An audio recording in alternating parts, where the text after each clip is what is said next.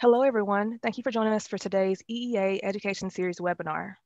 Today, we will discuss tax and accounting issues with digital assets, cryptocurrencies, and DeFi.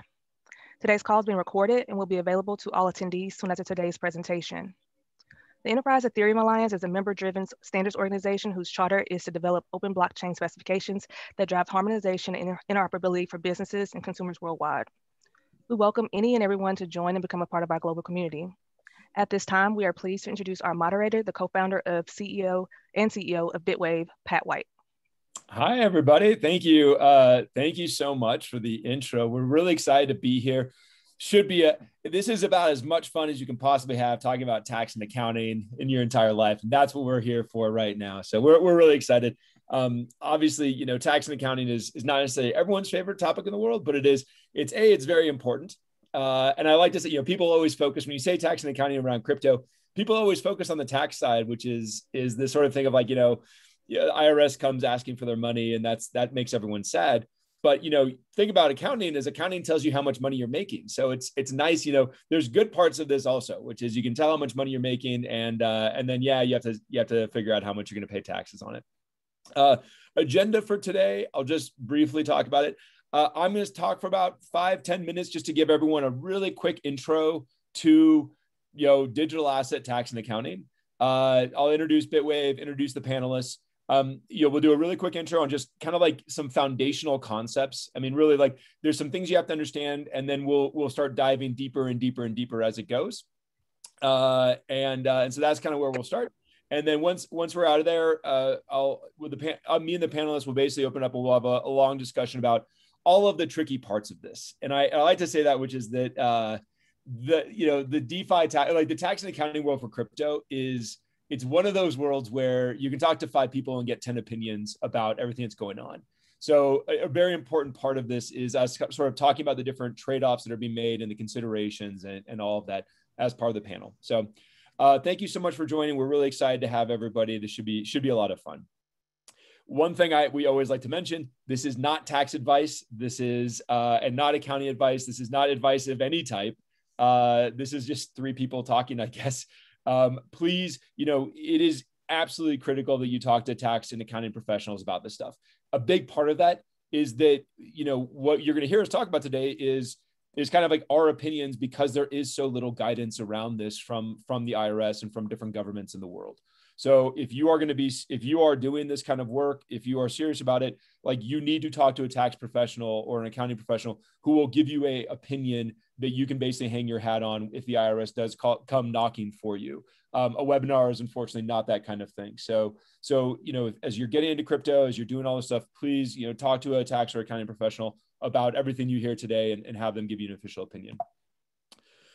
So really quickly, my name is Pat White. I'm the CEO of Bitwave. Bitwave we're like the market leading DeFi and digital asset accounting and tax solution for businesses that use crypto. So there are a lot of solutions out there for people that are buying crypto and holding it, or if you're an individual that just sort of buys a little bit and does your taxes on it, that's kind of a different thing. What we focus on and what we're here to talk about today is what it takes for enterprises and businesses to use crypto. And the panelists that we're going to talk to today are passionate about this as well. They are, running CFO outsourcing firms or tax firms that basically work with businesses that use crypto. So that's going to be the focus of today, is very much on, you as a business or your business, you want to start taking crypto, you want to start paying with crypto, you want to start doing DeFi, you have a specific set of tax and accounting requirements that individuals just don't have. So that's what Bitwave does, is we enable that solution for businesses. And we do this with integrations into your general ledgers and tax processes and all of that. And we really see this as, we like to think of ourselves working with our partners like Libby and Kirk as kind of a drop-in solution for adopting digital finance and digital assets in your business. So check us out, bitwave.io, and there we are. So we have 2 panelists today that are like some of my favorite people in the world. Kirk Phillips is an enormous number of acronyms after his name. But I like to think of Kirk, whenever I have a hard question about crypto taxes, I go to Kirk, because he is one of the deep thinkers in the space about crypto taxes. So a lot of as we get into the DeFi things and all this different stuff that is totally brand new, uncharted territory, Kirk is the guy that I go and I ask questions to when we have something completely crazy way out there. So if you're, and he also does obviously accounting and other pieces of it, but he's my go-to guy on the hard tax questions around crypto. His email is there. We'll share, these slides are going to get shared as well. Feel free to drop him an email if you are looking for tax and accounting advice on crypto.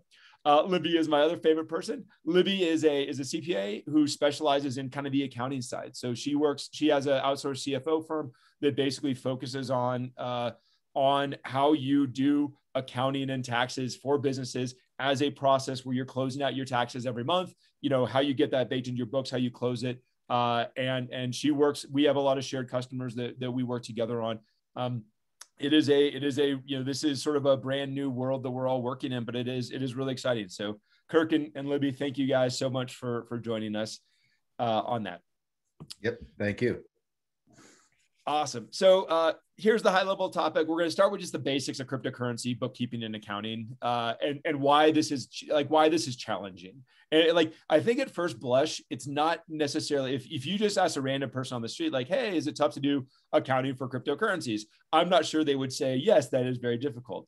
We'll spend a little bit of time talking about why it is so tricky. And then we'll spend some time talking about the different business processes you want to build in around this. And then after all that, we'll start getting, if we have time, hopefully we'll have a lot of time at the end. We will get into the DeFi use cases and DeFi tax tracking. That's the really fun part. It is, we leave it towards the end because honestly, me, Libby, and Kirk on a phone call could literally spend 3 hours doing nothing but talking about DeFi tax issues. And while that might be delightful for us, I'm not sure. We want to get some of the intro stuff done here first. Okay. So that's enough preamble. Super excited to get into it. This is the fundamental issue with cryptocurrencies. This has become one of my favorite slides in the world because it sort of expresses what the issue with using cryptocurrencies at your business really is. And the IRS, this is sort of, I wouldn't, the IRS has never done a slide that looks like this, but this comes from IRS guidance around and different government guidance around how to sort of treat these things. And I like to say, if you sort of dig in, there was a world, let's say 10, 20, 150 years ago, where you would take a pig and you would trade a pig for some wool. And theoretically, if you were tracking your taxes on that, you would be tracking it very similar to how we're doing digital asset tax and accounting. Most people don't bump into this in their day-to-day life. There are cases where this is still used today. So real estate transactions, when you're trading real estate, happens and things like that. But for the most part, people don't really deal with this issue of transacting with an asset. And that's what you're doing when you're using Bitcoin or Ethereum or any of these cryptocurrencies to transact, is that you are essentially you are transacting with an asset, and that transaction turns into two things. So on the one hand, let's say I receive 1 Bitcoin for some consulting work. What I have to do is I have to take that Bitcoin. I have to grab a fair market value for it. So, I must have made this slide a while ago at 40,000, but let's say I take that and I put it at 40,000. And then that has to, if I'm an individual, it has to get onto my income statement. If I am a business, it has to get onto my P&L as revenue. And so this one transaction, first, grab a fair market value, push it into your accounting system as revenue. You then have to keep that fair market value attached to that particular coin. So that coin now has to have that $40,000 fair market value on it, so that when you go and use that coin, whether you sell it or you pay one of your employees with it, or you take it as a bonus, whatever it is, the delta from what you got it at 40,000 to what you are now spending it at, let's say we spend it today at 55,000, that is capital gains and losses. So this is what makes crypto accounting so difficult. And this is what Bitwave solves. I mean, this is why we started our business, is that you have to take a transaction and you have to track it both for accounting purposes and tax purposes, and do that in kind of the most intelligent way possible.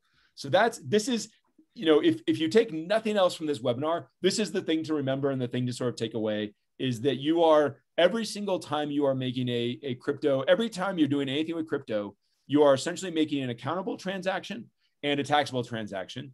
And in other ways to think about that is you are making decisions. You are both making accounting decisions on how you're reconciling it, how you're categorizing it, things like that. But then you're also making taxable decisions, like what is the cost basis and all of that. So this is the core of, of everything we're going to be talking about here is this slide right here. So let's start getting into it and talking about, first, like, how do we prepare for this new world of digital assets and digital securities? So first, bookkeeping. I'm going to do a quick intro, and then I'll kick it over to Libby to kind of talk a little bit more about this because it's such a fun topic. But, as we talked about with bookkeeping, when you see a transaction that comes in, you need to get that into your general ledger. This is, and then you basically need to track it from time being. Libby, can you tell me a little bit about how, this is what Bitwave does, but like, don't spend too much time on Bitwave. How have you done this in the past? How do you tend to think about this problem? What are some of the challenges you do? How do you close your books? Like, how do you make sure you're actually capturing everything? Like, give us a rundown here. So at a basic level, at its most atomic level, one person on crypto can send transactions from one wallet to another. And, if it were all that easy, it would just be a simple back and forth with, as Pat mentioned, making the tax and the accounting markers. It's basically managing an inventory system. However, crypto is not that simple. We have NFTs, we have DeFi and all of that. So actually, a lot of times it involves reading the technical documents, or I'll even walk through some of the code if it's a layer 2 solution, and then actually consult with the team. Sometimes if we have to deal with legal things, sometimes it's a very complicated thing where you're doing a lot of the legwork before you even make an entry. You might have actually a lot of discussion on how to treat that because you're creating a process. And this pretty much happens anytime either a new technology within a system is used, or whether you're using a new token, you might have to worry about the valuation. So usually there's a level of processes where you're installing controls where you might recognize the transaction in a software like Bitwave, and then you're also looking at the blockchain or at code and saying, oh, did it do what it was supposed to, showing proofs, and then creating records. Because you also want the other challenge is that there are some businesses that exist for like 3 weeks. They have something happen and then they take their website down, and you need to prove what you were doing. That's a very extreme case, but it can happen, or like something you were relying on natively holding your data. So it's also involves extensive record keeping to just show third-party confirmation, which may not exist in the future. So we, with Bitwave, we tend to create one digital asset account in your books, and then we act as a subledger for it. I'm sure before you were using Bitwave, you probably did it in other ways, where maybe you had a different asset account for each of your coins. Maybe you had a different asset account for different wallets. Can you talk a little bit about just, so, you go through this, you get a transaction, you need to grab a fair market value that needs to get booked in the native asset, or I'm sorry, in your general ledger. Can you talk about the different considerations for like how you even set up your books to handle this? Yeah, so, what I do actually prefer the single entry point into the books, because it depends on what kind of system you're loading into. A lot of the clients actually prefer QuickBooks Online. It's not the most ideal system from an accounting point of view, but it has a lot of modular things that tie into it. It's got a lot of third-party applications that play nicely with it. But one of the things it's terrible at handling, for example, is many, many, many transactions. In fact, found that out the hard way once back in the day. So, but yeah, Bitwave, like the system like Bitwave having it all in their own ledgers where you can pull your own reports is incredibly helpful. So sometimes you're managing something in a crypto system, but it does actually walk back to how is your organization treating your wallets, wallet management, who are you getting the information from, creating internal control processes to make sure that information is captured in a timely manner. So a lot of it is like a step-by-step process of just making sure you capture everything, and also are in agreement in how you recognize it. Yeah, totally. So Kirk, let me bring you in here, because I know one of your favorite topics is point number 2 here, which is sort of cost basis and fair market value. A really important part of the bookkeeping process. I get paid my Bitcoin. I need to grab a fair market value. It needs to be defensible, because it is, you are making a choice. You are making a tax choice when you capture a fair market value. That might not be obvious to everybody, so I'll kind of explain that. But if I get paid 1 Bitcoin and I grab a fair market value of 40,000, then that is a decision to proactively recognize that income, right? I'm recognizing at that moment income of $40,000, and that means that the IRS is going to get their piece of that income. If I recognize it at $30,000 for some reason, that means that I have essentially deferred $10,000 of income if it actually was worth $40,000. So I've deferred that until you do your taxes and you figure out your gains and losses later. Kirk, walk me through a defensible approach to fair market valuation for cryptos. Yeah, that's a great one, Pat. So it's interesting, the crypto market in general is just so fascinating, right? Just because, the sun never sets on the crypto market, 24/7. And in the same sense, when you talk about fair market value at a given point in time, it's like a continuous moving target. Like there isn't like one price of Bitcoin at any one time. It's like, that's it right now, or that's it an hour from now, or for ETH or whatever it is. It's kind of like there's representations of the value from either indexes or exchange numbers and stuff like that. So, now if you had data that was coming from an exchange and that's the number that they used, it would be consistent to use their number because that's, that's what they've provided you with and stuff like that. But I'd say the really important thing, and that's some guidance from the IRS there, which is that if you're using one particular exchange for most of your trading activity, you should try to use that exchange for your fair market valuing. Right. That's right.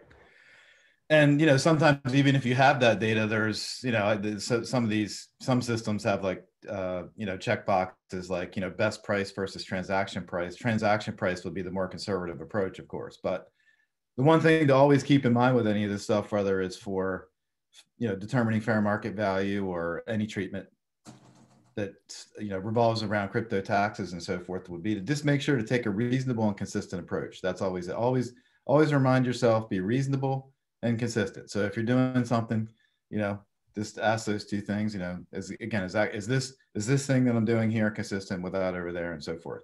Am I doing the same thing this year that I did last year? Am I doing the same thing with this coin that I did before, whatever it is? Yeah. And reasonable is a great like reasonableness is such an important part of this. So for instance, like you often see, because of the way Binance is set up and people who has access to Binance and who doesn't have access to Binance, you often see a pretty big like difference between trading price on Binance versus trading price on Coinbase.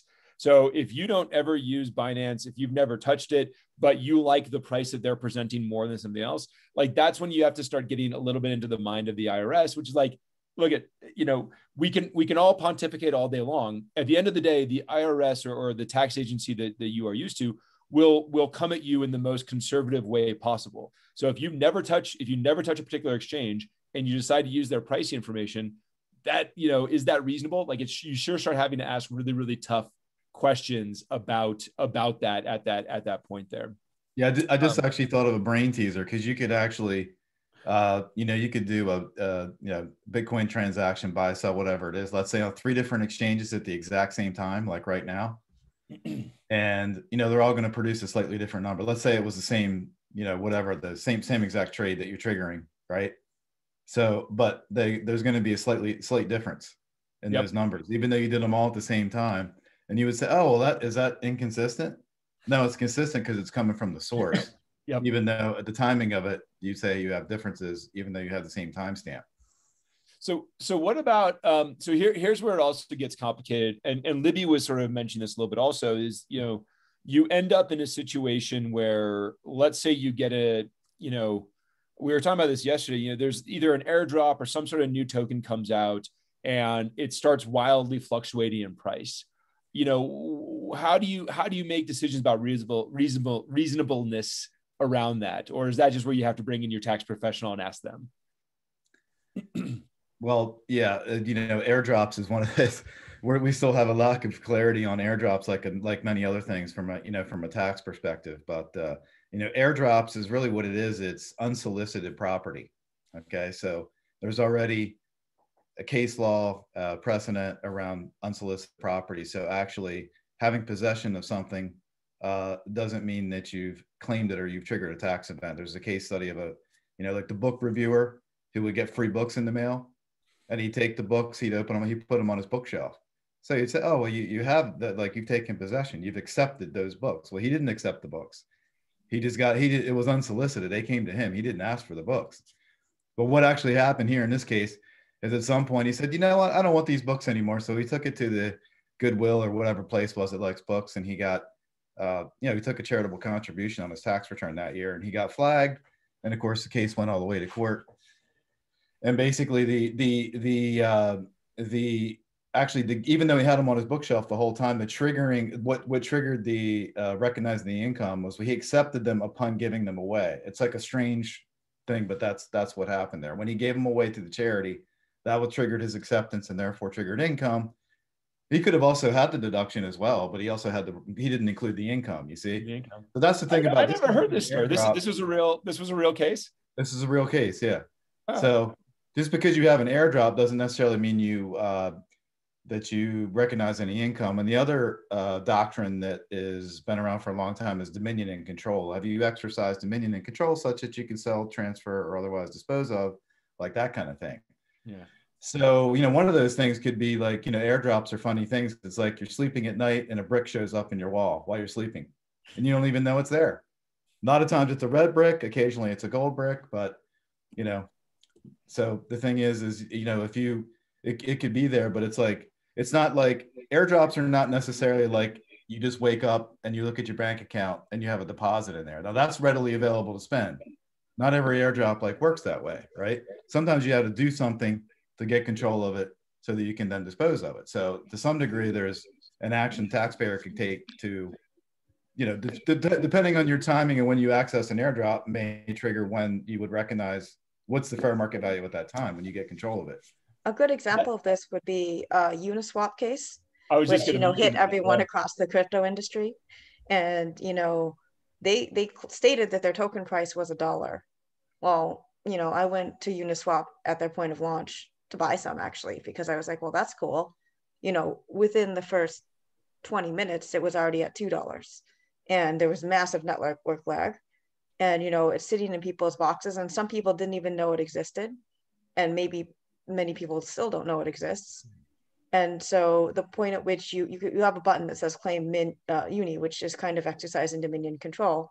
But let's say you got it, you're aware of it, but you claimed it like 3 months later because it's just a technical mechanism.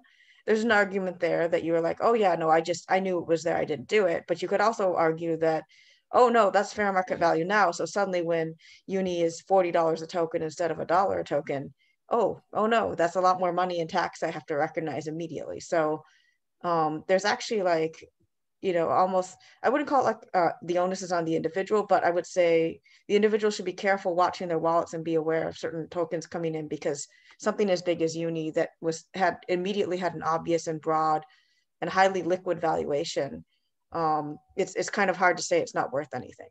So, I mean, it's such a good example because uni, the 400 uni airdrop was $400 when it hit, if you recognize it immediately. So it'd be $400 of income and then gain loss income on the gain loss.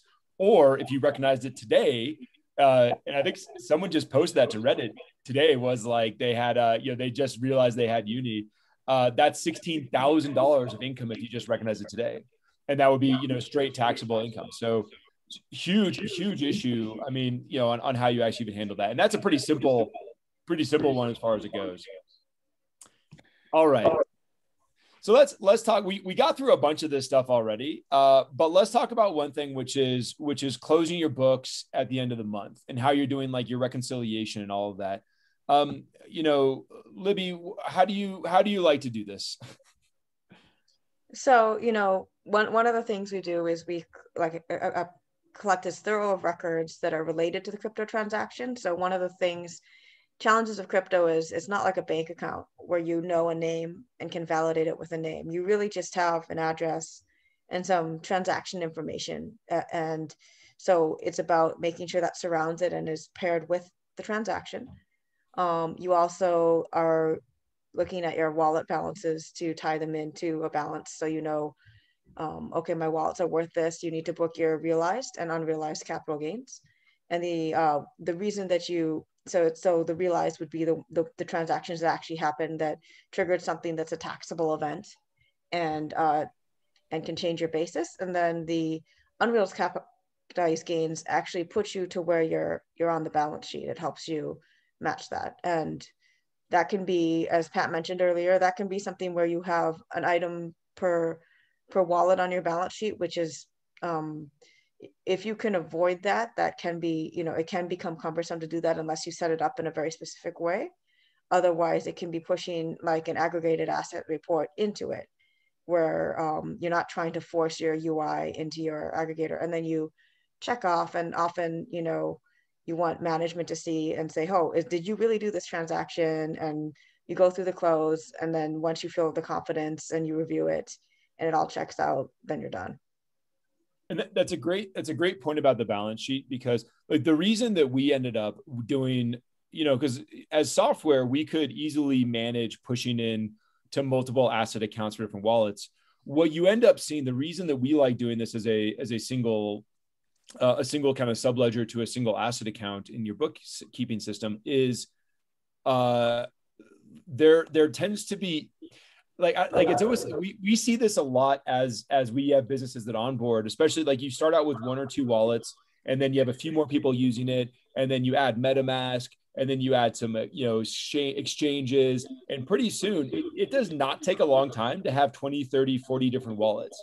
And so like when you're mentally mapping this to accounting, people tend to want to map a wallet to like a bank account, but that's really not the right way to think about it, right? Like you can think about it that way, but there's so many wallets you could potentially have, and it's so easy to create a wallet that if that's how you approach the accounting, you're really going to be in a tough place. So you want to kind of have some sort of system, whether it's spreadsheets, something like Bitwave, whatever it is, where you're tracking your holdings separate from your kind of bookkeeping side there. The other painful part is that you're measuring at the token quantity, and then you're measuring in your base currency. Let's just pretend that's US dollars since we're speaking in English, but like, they basically, those are two different things, and your bookkeeping system is rarely equipped to handle something that has those two different things. So if you're using it like a bank account and you're using US dollars without having very granular details in your entries, you have no idea what your crypto balances are from that. It's only going to tell you a snapshot of your USD value at that time. And it's a lot harder to know, oh yeah, we have 7 wallets and across all of them, there's 200 ETH in them. That's another great point, is that we've had people that have onboarded Bitwave that were trying to track on a per wallet basis, and then they were using foreign currencies in their general ledger to track the different cryptos, and then trying to sort of piggyback on the foreign currency treatments from their general ledger system. And again, it's one of those things that, like, if you sort of think about it first blush, it seems like it might work pretty well. And especially if you only have like one crypto, that's where you can kind of do this effectively. Like if your business only ever deals with exactly one crypto, you only ever deal with Bitcoin, then you can kind of get away with that.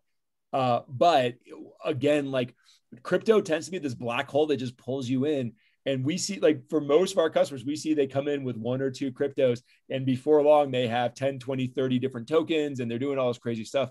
And that's where really, your accounting system is just like, QuickBooks is not set up to have 30 different, priced assets that are being tracked. They can't do long-term versus short-term depending on your corporate structure. There's all these sort of issues that come into that. Well, just another thing to note too, I always like to think of, talk about all the different ways that the accounting and tax is challenging for crypto, but it's like, you really have like a parallel financial transactional path that's kind of going on all the time. You kind of have a fiat and you got a crypto, right? You're measuring the difference between the two and all that stuff. But like you guys were just talking about, like, what's a balance? There's actually like 3 balances at any one point in time. What's the token balance? What's the cost basis balance related to that? What's the fair market value related to that? So you have 3 balances at all one time. You may not know what all 3 of those are. The one that actually you can determine perhaps the easiest, if you do know the number of tokens, then you can know what the fair market value is kind of by default. But nonetheless, there's 3 things right there. There's another example how complicated this can be. And that doesn't even count when you're including something like layer 2, like an exchange, which doesn't have your information on the blockchain. Yeah. Yeah, that's a great point. I mean, as we're getting into the L2 stuff, and I don't think we should spend too much time talking about because it makes it more complicated. But like, the L2, you start to have a much higher transaction volume. And so, we're starting to see people with millions of transactions a month showing up, and how you get that accounted for is a very difficult question. Kirk, we got a great question, which I think I almost wish I'd included this in the slides. That's on me a little bit. Would you mind walking us through just step by step? Like, if I get an Ethereum transaction and I want to sort of I just got paid 1 ETH and I want to manually get that into my general ledger. What does that look like? Just walk me through, boom, boom, boom, what that looks like. All right. Yeah. You send out an invoice. Let's say Yep. got a customer invoice, 1 ETH. Okay. So you have, let's say that's $4,000 translation at the moment. So you recognize sales for $4,000 and need to recognize, digital asset, crypto assets for $4,000. So well, in between there, you have to go, you see the transaction, you go and you grab a spot price for it from your favorite right. spot price location. Now, depending upon, how you're using it, I mean, some of these things we might not even think of because they may be automated with your systems and stuff, right? Because you've got theory. This is the thing, the other challenge, you have theory versus practice. And in crypto, there can be a big delta between those two. Yep. So, and just another thing too, just to add on to where you started in the beginning. And again, the challenge is it's like, when we talk about accounting for businesses is that, you've got to have an income statement, balance sheet, and, possibly statement of cash flows and the other stuff. But essentially all these things have to balance and fit together perfectly in balance, right? So when everybody hears about double entry accounting, and you're like, well, what does that mean?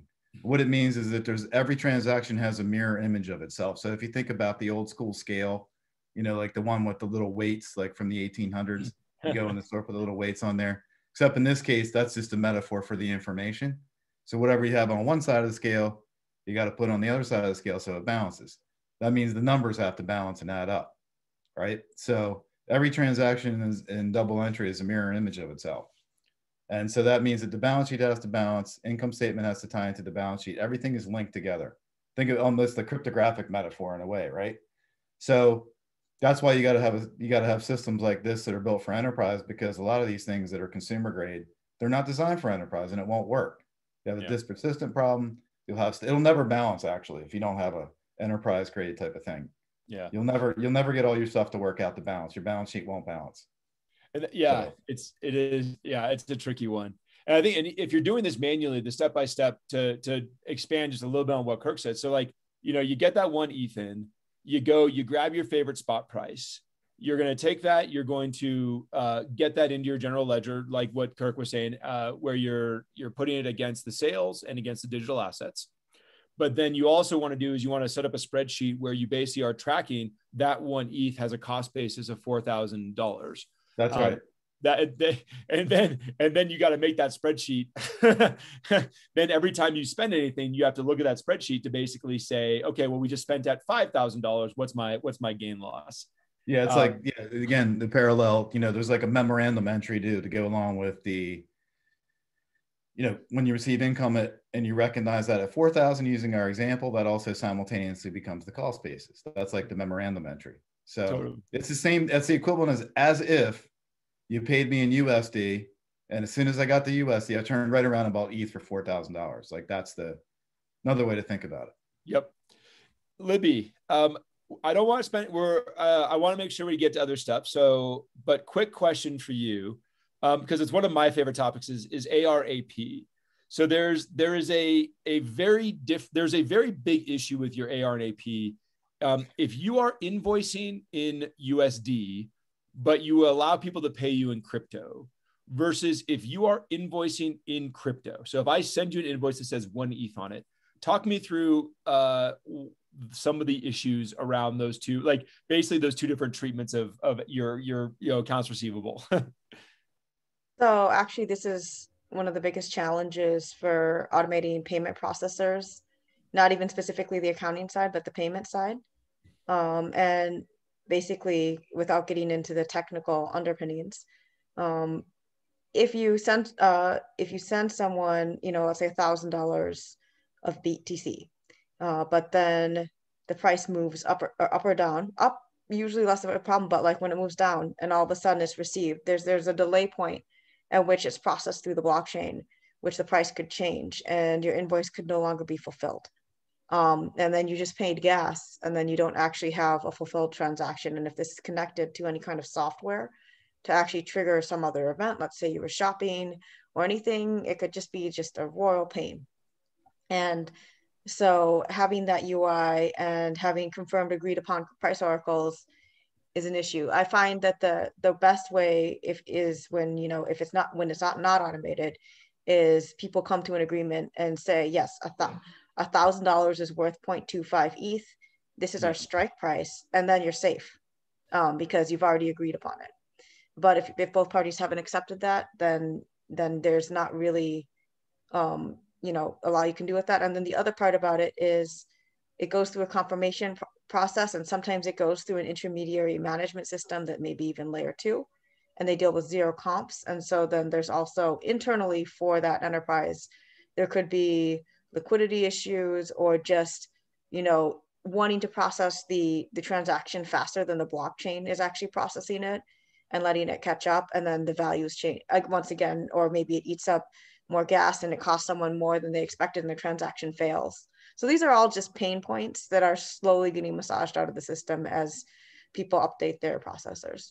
Yeah, we're like, even for us, like we're starting to see people, you know, adding smart contracts for invoice payments. One of the things I'll add to that is that's a really important one here is if you are invoicing. So if you are invoicing in crypto, that picks up special accounting treatment. So if I'm invoicing in USD, then I can just, you know, I can create an invoice that creates that you know, if I'm doing accrual accounting, that creates the notation in my general ledger that I've now accrued this revenue to me. If I invoice in Ethereum, well, you do the same thing, which is you have to accrue that, you know, you have to accrue that amount that you just invoiced for. So you have to grab a snapshot of the current value. But when you actually get paid, there's a very good chance that the value has changed. So you may actually have a gain or loss from when you invoiced in ETH to getting paid in ETH. So that's another big complexity here, is actually tracking the float between what you invoiced at and what you got on the other side. So often organizations will have a payday with a strike price declared in advance, and then say you will receive your transaction at XYZ time. That still has its own challenges, you know, if there's network clutter or anything, but at least there's some sort of agreed upon strike price. And, you know, and then usually you cross your fingers and hope your crypto is the correct amount to match the USD for that strike price. You'll either be happy or not if it matches, if it doesn't match. So yeah. So let's talk briefly about taxes here. And I want to talk. So we've talked a lot about, you know, having to recognize your gains and losses, and that then goes on directly onto your taxes as gains and losses on assets. Kirk, there are a couple different ways of doing treatment for digital assets. There is kind of and people might have heard this before. There's a gap methodology, which some of the big public companies use, but not a lot of the private companies. And then there's sort of a mark-to-market methodology. And then there's a sort of an asset or commodity treatment. Can you just, like, at the 10,000 foot view, tell us about the different treatments, tell us about the considerations, and why people would choose one or the other, maybe?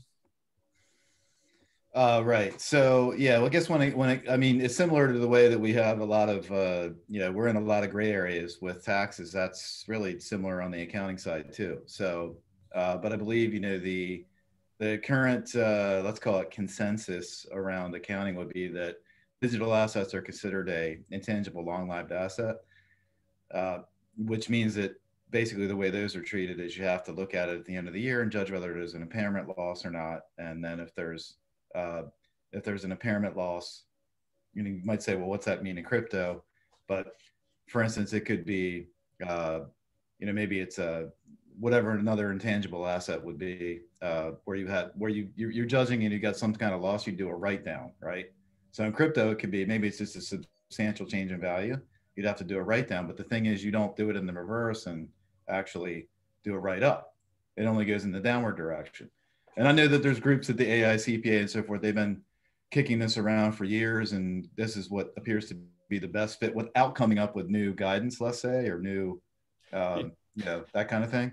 So that's the best fit. But I don't particularly like it and there's a lot of people that don't. But I think that's just what the consensus is, the thing that fits best. But again, it could be that this, for example, if you apply this, your coin's going along pretty steady, and it just takes a nosedive in the last 2 weeks of December. You look at the books, make this assessment, do a write down, then in January it comes back up again.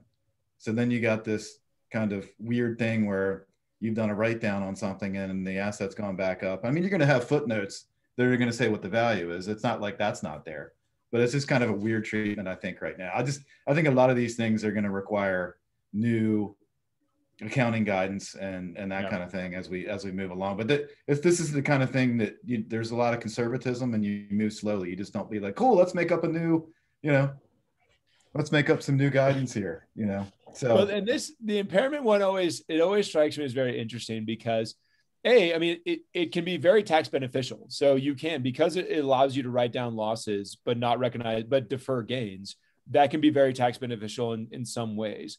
But it ends up being very strange when you look at a company like Tesla, where over the period that they've held crypto, their crypto assets have appreciated by more than they have sold cars in that period.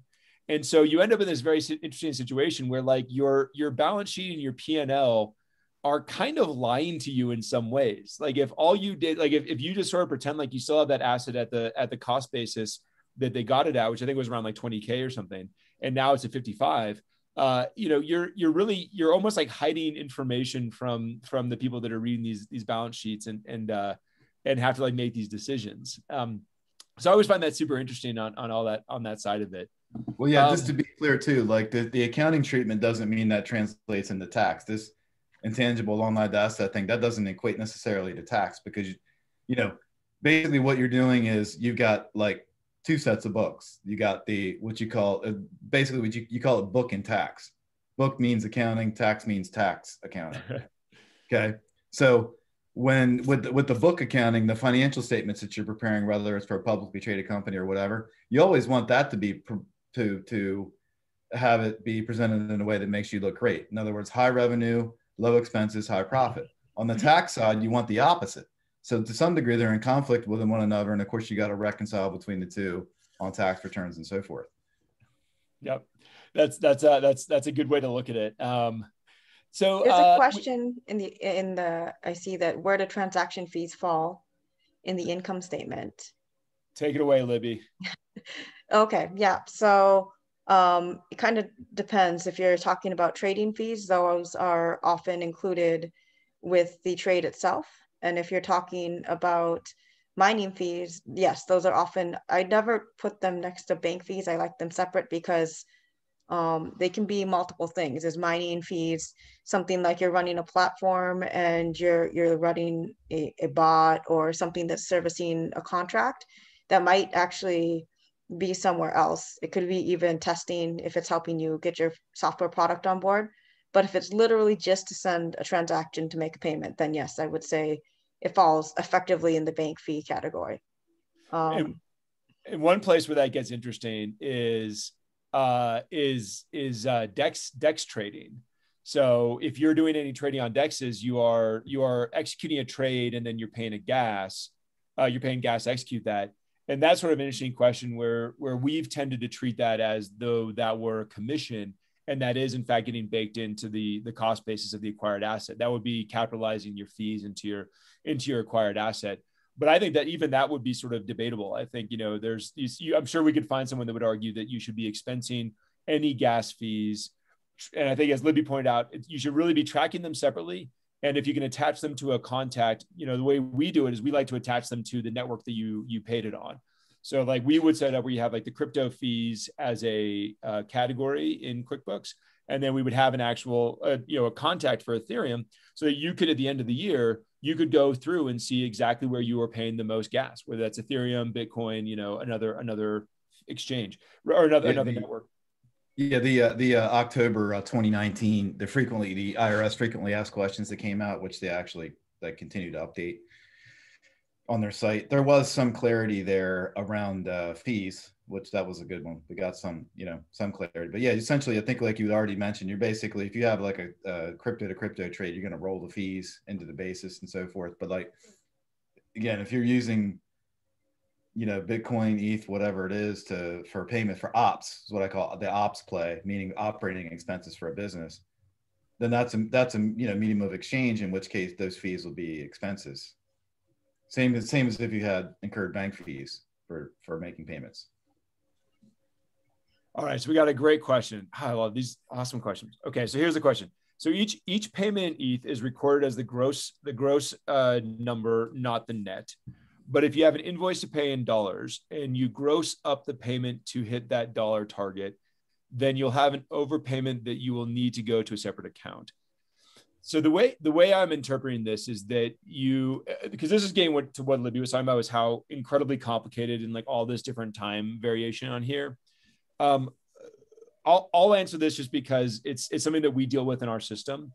If I send out an invoice for $1,000 and then someone sends me $1,200 in Ethereum, for better or for worse, what we will tend to do is we will tend to mark the invoice as satisfied at $1,000. We'll then back into an exchange rate. Gosh, as I'm saying this to a bunch of people, I'm like, maybe we should do this differently, but you can kind of do it in different ways if you would want. We would then back into an exchange rate for that transaction. There would basically be what is essentially an agreed upon transaction exchange rate, which would value that transaction at $1,000. What then happens from our system's perspective, or if you were doing this by hand, what you would see in your calculations would be you then immediately pick up a gain loss of $200. So if someone really did send you a lot more money than was necessary because they grabbed a different exchange rate, you end up picking up the delta immediately as gain or loss. Kirk or Libby, there's probably a point at which you need to do that differently, though. I mean, like if it's like 10%, like 5% different, maybe that's okay. If it's like 50% different, you probably do need to differently categorize that. Yeah, I mean, I think the most common thing that I've seen is just these payment processors, whatever it is, like BitPay or Coinbase Commerce, and any of these things that do dynamic pricing. By the time it settles, it never matches $1,000. It's plus or minus something, but typically it's small. So that's interesting how you're describing it, where just what you're doing is kind of just grossing up or grossing down an exchange rate just to make it all match. And I think that seems like that could be reasonable, especially because if you're talking about slight fluctuations. But yeah, another way to handle it is, you certainly could create it in a separate account, a slippage account or whatever you want to call it. Or even overpayment for the customer. So if you really want to, if you're really customer friendly and you really like them, you could do as a additional, you could basically overpay it against the invoice and give them a credit on their account. Yeah, especially if it's a larger amount. And then if you're doing a lot of business with them, that might add up. Yeah, for sure. Awesome. Okay, well, we have about 10 minutes left. That worked out perfectly. We didn't get to all the DeFi stuff, but we can do another webinar later or whatever. Like there's a lot of other stuff out there on the DeFi stuff. I want to put this up here. This is kind of all the different stuff that you need to start thinking about if you are using crypto. And I thought we could leave this up here to both, open it up for questions. If anyone has Q&A, we also, me, Libby, and Kirk can just riff on a few of these to talk about it from there. So we have 10 minutes left. If you have any questions, please drop them into the chat or in the Q&A. Super excited to talk about them. Let's look at a couple of fun ones here. I don't know, Libby, let's talk about compliance here for a real quick second here. I mean, are there any compliance issues that we haven't really covered that we should cover or talk about?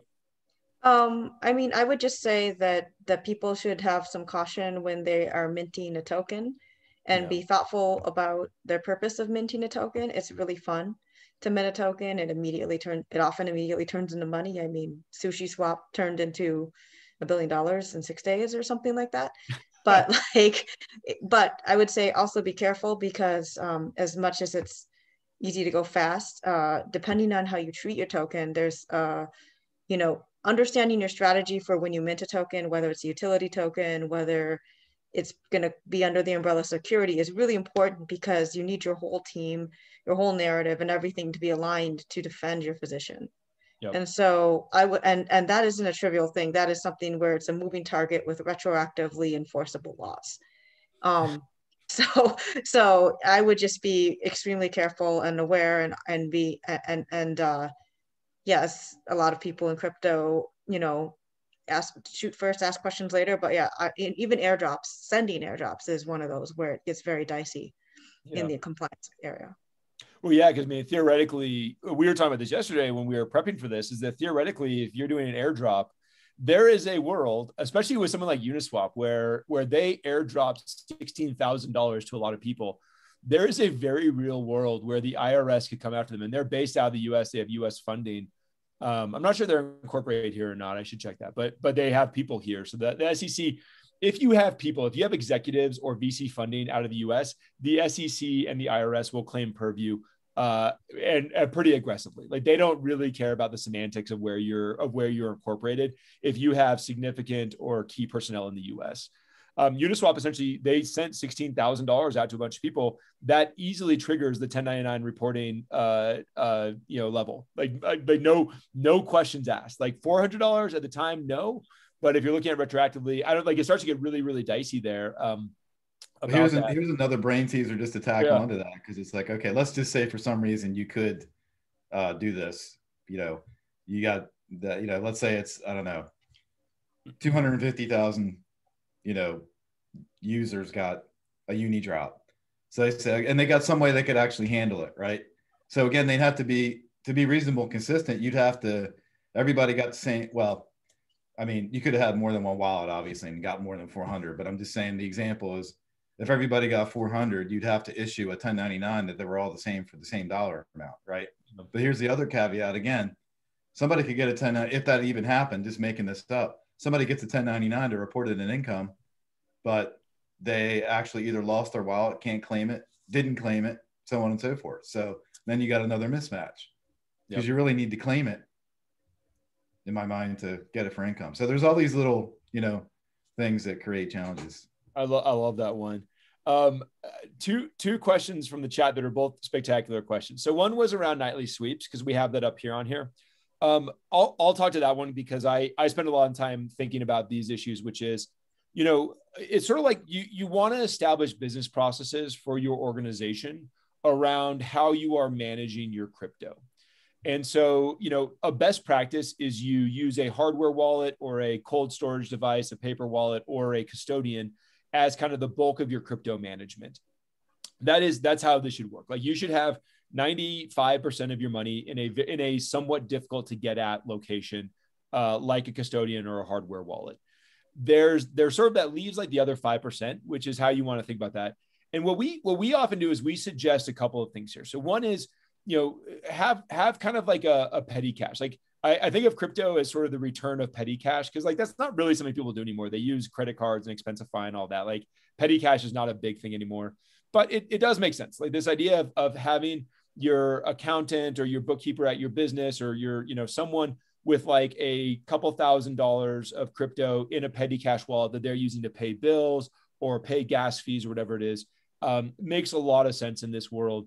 And then sort of giving them full access to it, like not having it be multi-sig or any of those things that would necessarily impinge your capabilities there, but then using a system that can actually do monitoring. Because that where you end up in this case is you really want to be monitoring all of your wallets. You want to be setting alerts. Like, if it goes over a certain value, or if someone starts, trading, if someone has a DeFi wallet they're supposed to be doing development work with, and they start trading USDC with that, well, that's an issue, and you want to get alerted about that. So like, you want to find a software solution that actually has some of these like business processes, like wallet monitoring, and the ability to kind of have these wallets that are, petty cash wallets that you maybe sweep money away from on a weekly basis, or things like that. Just to add to that, I don't think you can overemphasize the business process category, because the thing about crypto is, like, the number of wallets and exchanges is in orders of magnitude more than you would have in the fiat world. right? A lot of it's the self-serve nature and so on, but just to go set all these things up and not have like thought it out way ahead of time. Like you should really, a business should almost have like a flow chart and a diagram. We've got this wallet, this exchange, and so forth, whatever it is. This is what we're using it for. Here's the flow of funds. Again, be consistent when you're doing it, whether it's like a wallet just for revenue, a revenue wallet, or just an operating expense wallet or whatever. If you're just doing it willy-nilly without any forethought, basically you could complicate the accounting, and which means that the cost of accounting could go way up. Well, even if you have a great system. The other side is like, I mean, it is not unreasonable that businesses, bought 2 or 3 ETH, or let's say 10 ETH, to do some development work with. It's just sitting on a developer's wallet somewhere that's now worth $40,000. Like crypto is such that it goes from de minimis or like, to actually like, real balance sheet relevant very, very quickly. So that's like the other that's like a great reason to really think about all your business processes. Like Kirk is saying, is that if some random token that someone is holding, or like if some of your developers have been doing work with Uniswap and they suddenly have 400 uni on there, like, God, you need to be watching that. You need to be thinking about that stuff. And you also need to think about, certain DeFi protocols. We didn't get into it, but DeFi often requires either a browser wallet or a single type of wallet. It does not allow something called a multi-signature wallet, which allows for multiple controls. So, there's not a really good workaround aside from either just having one person control it, which has its own challenges, or having people share the controls, which has a whole different set of challenges. Mm-hmm. And then you're entrusting it to programs where you send it out in staking, farming, any number of things that we won't get into, but basically making sure that the protocols are doing what they're doing, making sure the processes are, and making sure the behaviors of, oh no, we have an emergency right now. The price of Bitcoin just crashed 50% or is crashing. What do we do right now? Because those things, lots of unexpected events. Oh yeah. If you need to be making like emergency decisions and understanding, like if you hear about a hack on a token, you need to go and see your holdings on a token. You need to have a very good way to do that. Like you need to go and see your immediate holdings on that token across all the wallets, so you can make decisions about selling it or locking it down or whatever you need to do. That's a great point. Last question, and I don't know, Libby or Kirk, either of you guys, which of you would know better. Question about 83Bs for tokens. Do either you know the answer to that? If you would ever need to do an 83B? Have done them. Have you? Yes. Yeah. And actually it's a bit of a complicated situation where you're dealing with something like, you might be dealing with something in conjunction with a token valuation, maybe even a professional appraisal. And then you might be you're kind of legally dealing, this is coming from when we spoke with a very accomplished tax lawyer, basically emphasized that it's triggered by the date of grant, which is when you receive it. So but what does the date of grant mean? If they're manually passing it to you, that kind of dilutes your argument. So actually some clients have created smart contracts that automate the process to substantiate the 83B thing, and also show that there's impartial timing for when they're distributing the tokens, because the last thing you want to do is look like you're timing token distribution with the market. That's a great point, Libby. Yeah, that's excellent. That's a good question. I hadn't even thought about that. Because 83Bs are just like the bane of every startup's existence. It's making sure your people are doing them. So great question. Kirk, Libby, any final words, final thoughts, anything you want to mention? Oh man, like you said, we could go on for hours and we didn't even get to, but I see somebody talking about, where does the mixer go on the chart? It just goes on the chart. Like you got a box, put the box on there, the circle, draw the arrows. That's what you're doing. Yeah. So really be careful with mixers as a business. Do your diagram for the flow of funds. Yeah. All these things help in troubleshooting. If rather than, oh, what was this? Because you end up with the unidentified stuff. And if you know that you had a process that, you were strategically using wallets and so forth for certain cases, then you can identify, all right, well, we know everything was revenue, everything out was a transfer, so on and so forth.